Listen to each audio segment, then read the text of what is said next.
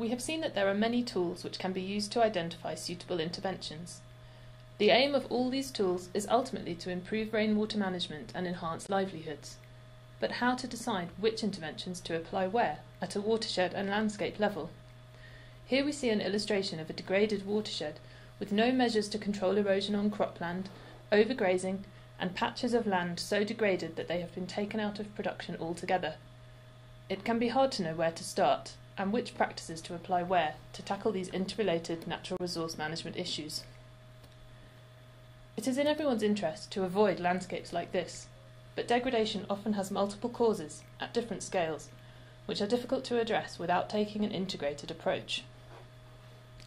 The NBDC therefore took a landscape scale approach to try to understand how different interventions could be combined most effectively. A variety of approaches to rainwater management can help to prevent or reverse degradation by reducing erosion, maintaining soil fertility, and retaining water to support production and groundwater recharge. These include terraces on cropland, afforestation on slopes, gully rehabilitation, and more effective use of shallow groundwater for both productive and domestic purposes. In order to support the development of integrated strategies, the NBDC has developed a set of cards summarising the major technologies or management practices that might be used. Here are a few examples.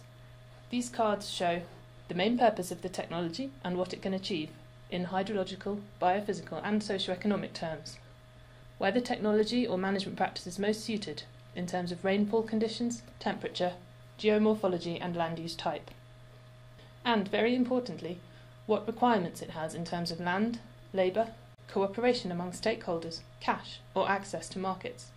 Without these requirements being understood, an otherwise suitable technology will fail.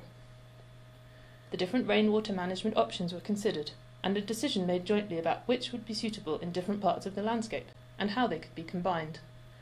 Ultimately, a rainwater management strategy needs to fit the needs of both the landscape itself and people's livelihoods there.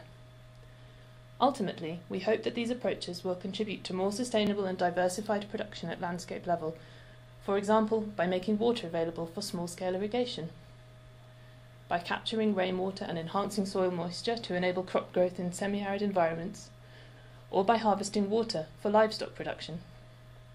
Most landscapes will include various types of resource use, such as these, and integrated strategies can help to ensure that they all benefit. These cards have been used in discussions with resource users within watersheds in the NBD study sites, as well as with decision makers.